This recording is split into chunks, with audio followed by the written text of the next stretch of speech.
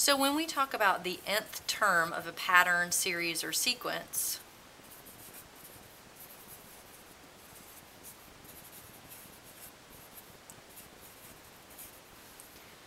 we're talking about a specific number spot of the term. So if we're talking about 3, 6, 9, 12, 15, so this is the fourth term.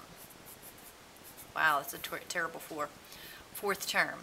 So if I want the n-1 term, well, if this is the nth term, this is the n-1 term.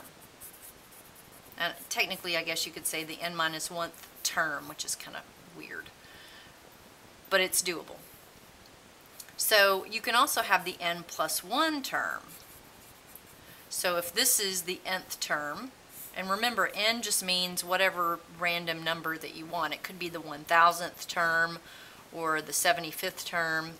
So this would be the 76th term, which would be n+1, and the n-1 would be the 74th term. So this is the n+1 term. So it's just the one before it or the one after it.